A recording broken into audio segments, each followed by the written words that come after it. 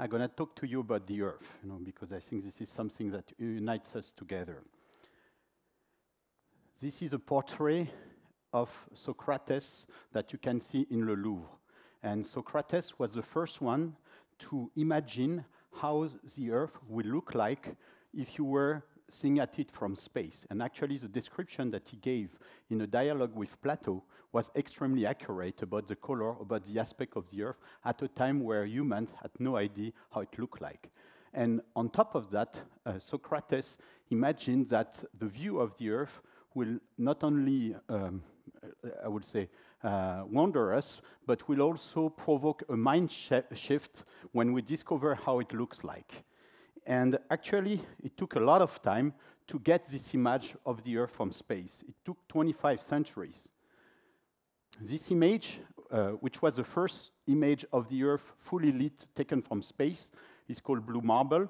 It was taken in 1972 by the astronaut of Apollo 17. This was the last crew to go to the moon and the first time that the Earth was fully lit. So they took this picture, which became the first picture of the Earth fully lit, and it was also the last one. And until recently, it was the only photograph of the Earth, and it was therefore the most reproduced photograph in human history. On top of that, this photograph arrived in 1972 at a moment where people were very concerned about global environmental problems, but people had no idea that the Earth was a finite world.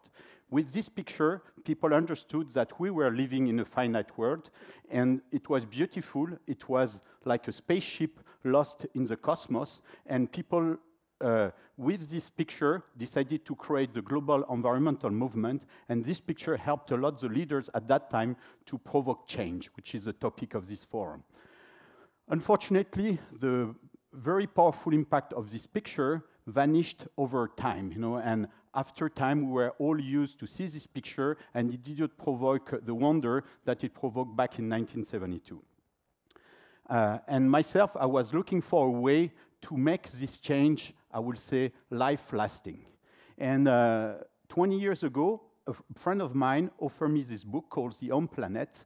And this book actually is a book of photographs of the Earth taken from space with quotes from astronauts. And these quotes are absolutely poetic, and they all speak about global consciousness, planetary consciousness, no boundaries, we are one. I was very surprised to see that astronauts, which are mainly military people or scientists, were writing so poetic things. So I started a quest interviewing astronauts to understand what happened to them up there.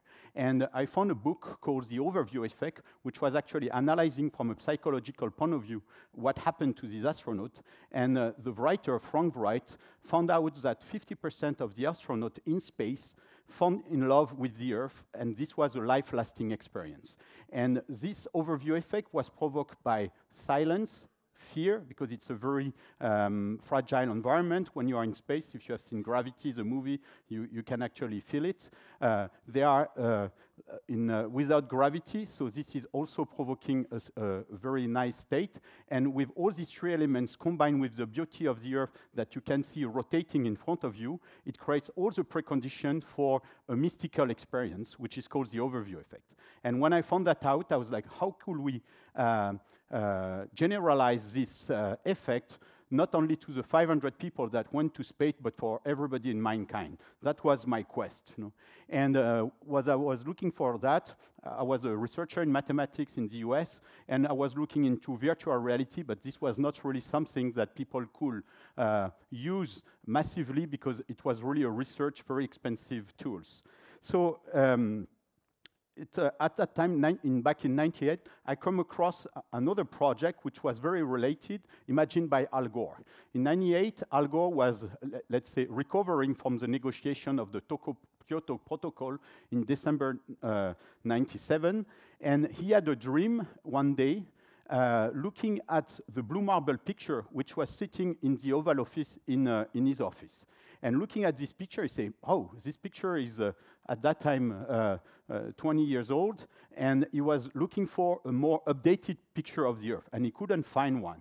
And he said, why don't we send a satellite on space and take a picture of the Earth and display them on the internet, which was just nascent at that time. So he charged NASA to develop this satellite, at that time was called Triana, and he charged them to deliver it before the end of year 2000, which was the beginning of the new millennium. So they had 2 years to complete the mission.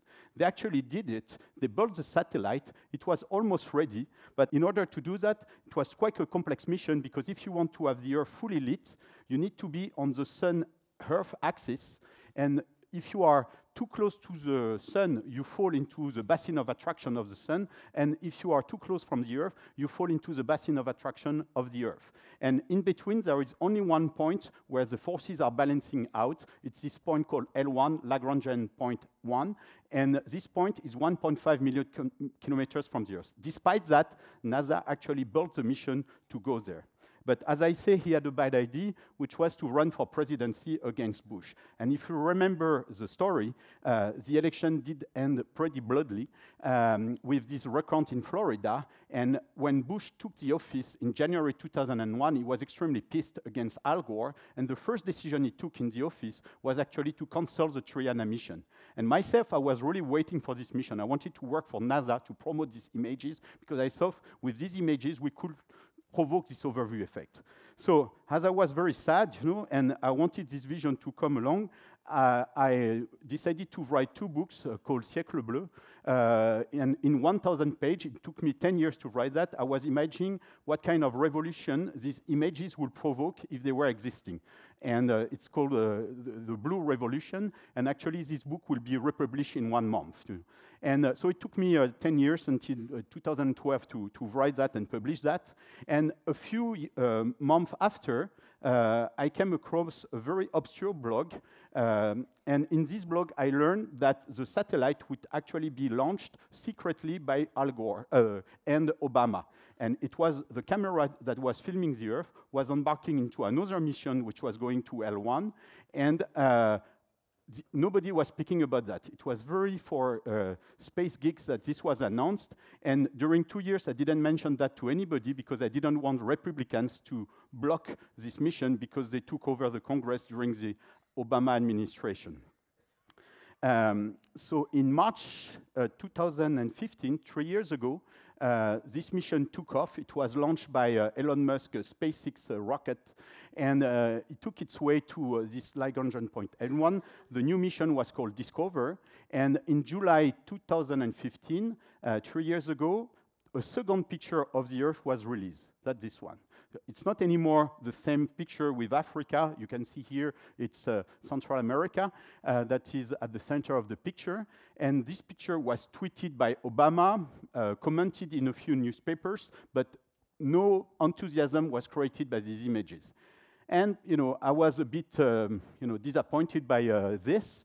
And, but NASA said that in September 15, they will release a new website with a lot of images and a lot of content. So I was waiting for that. And when they released that content, I was very sad, because they only released photographs of the Earth, 10 per day, roughly, and that you could browse in a website. But this was really like looking the same picture over and over, and it didn't provoke any emotion.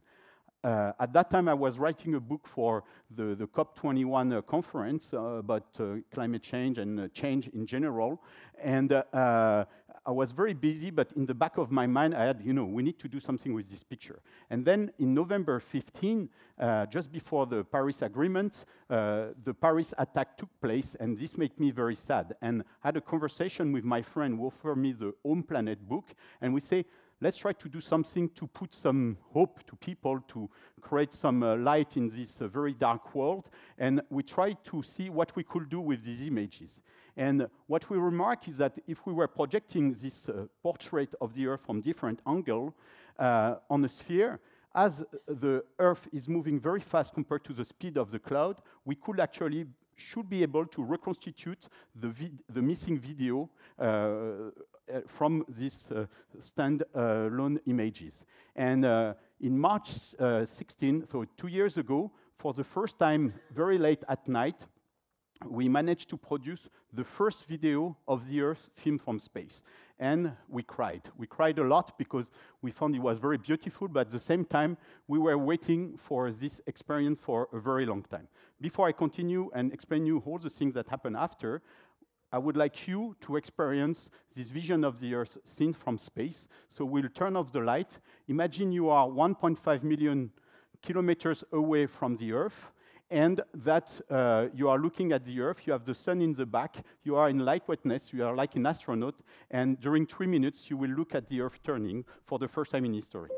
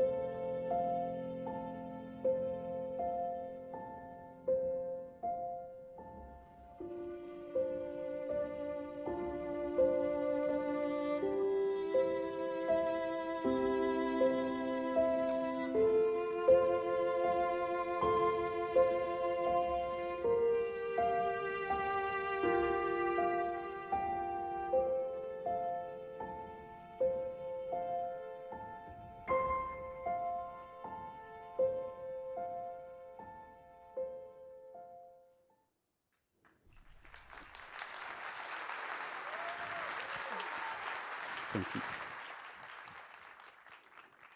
Thank you.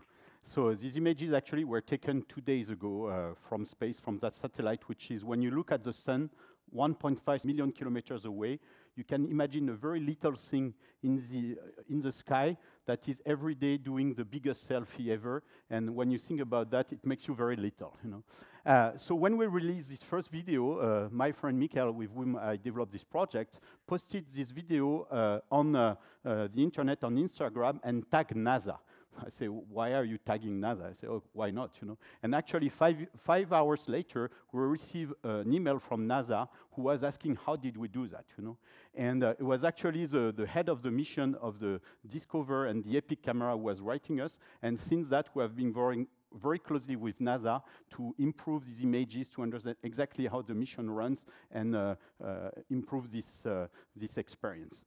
And when we saw the emotion that these images were creating, we decided to structure this vision to actually give reality to the vision of Al Gore, which was also my vision in the book that I developed to make these images everywhere and display it on every possible screen. So this is a picture from Jean-Michel Jarre concept in 1984 in Houston, and you could see the picture of Blue Marble on the skyscraper, and that's our ultimate vision, is to have it on very big building, but also in every smartphone, tablet, computer, TV, and actually this vision now is realized. There is an app that you can download, it's free, it's called BlueTurn. You can go on blueturn.earth, that's our website. We have also a Facebook on BlueTurn when you can find many news. And when we presented this project for the first time at the TEDx conference, I said, you know, these images are used, please do projects with them. And we call for projects in arts, in education, in meditation, to unlike global leaders, and you will see in the following pictures that this actually took place. You know, so first of all, here it's a picture of these images shown in different schools, and kids love that. And if we could create a sense of global consciousness directly to kids, we will save a lot of time for this new generation to become global citizens. These are different artistic projects that were done with these images. Here it's a concert with a violinist on the stage of the Grand Rex in Paris. Here it's a trip-hop concert that was using these videos. Here it's a show that was done this summer in Brittany with some horses that were running around the earth, very beautiful. And very soon we'll launch what we call BlueTurn Mix to invite DJs to do spins on the planet, and we'll log that onto YouTube and Vimeo in order for people to dance around the planet. We also discuss a lot with the meditation, yoga, and mindfulness communities, which are very keen about that. That's a big course of yoga in Le Louvre, where they were looking at the earth. They call it Blue Meditation. It's organized by different people, and we will soon be in a major movie about mindfulness. These images will be there. And by meditation, you increase a lot the experience that you have lived. This is also a picture that was taken a few months ago in Tel Aviv. For the Earth Day, we managed to convince the mayor of Tel Aviv to project that on the biggest wall in Tel Aviv. And you can see thousands of people who were looking at the Earth and who are really amazed by these images. And what we would like is to really invite all mayors of cities to display these images of the Earth, always somewhere in one city, so that people can remind where we live together. This was another picture taken in Delphi, in Greece, in an old amphitheater. And outside, outdoor, it really creates an amazing experience with the Milky Way, the moon, and the image of the Earth. It's very profound what you could feel in there. We also inspired some political leader. Last year, it was presented to Emmanuel Macron and Nicolas Hulot at the COP25. The French ministry, actually, they like this project very much, and it was in front of the Make Our Play Great Again hashtag from Macron. Ségolène Royal, who was the former ministry, she was also very touched by this project, and we were invited to present it for the first anniversary of the Paris Climate Agreement. So global leaders are very touched by that, you know. But, you know, among our global leaders, not all of them are very nice, you know. And of course, when you do nice things, you know, you provoke, when you do change, the system reacts. And one day I woke up with this, you know, in the newspaper, Donald Trump wants to shut an orbiting space camera that monitors climate change. That was the camera we were using, you know. And he asked for that because some Republicans were still pissed against Ice Gore to have managed to send this camera over there. So during a year, we were very unsure whether these images will continue to flow. And actually, there was a debate between the House of Representatives and the Senate to know which, if this will be in the budget or not. The budget is very minimal because it's over there. And the new NASA administrator had to decide whether he will shut down that. He was named in June, and he was a climate skeptic. You know? And after 2 weeks at NASA, he was so convinced by the evidence of climate change that he decided to recognize that this was caused by humans, and he decided also to continue this mission. So for the time being, as long as Trump doesn't put pressure on him to close that satellite, who are fine, And the funny thing, after this was confirmed, we received an email from Al Gore's team who wanted to hook up with us because they thought that we went very further than Al Gore's vision, and we are now working with them. And normally in December, we'll release a common tool with them to mix BlueTurn with a lot of content about climate change. This will be presented normally in a big event organized by Al Gore in December. So the story is not finished. Our dream to put the Earth everywhere is still there, And when you look at the Earth, there is a message here. I mean, the Earth doesn't need to be protected. It needs to be loved, And once you love it, everything will follow. So we hope that BlueTurn will help create this world, help create change, and thank you very much for your attention.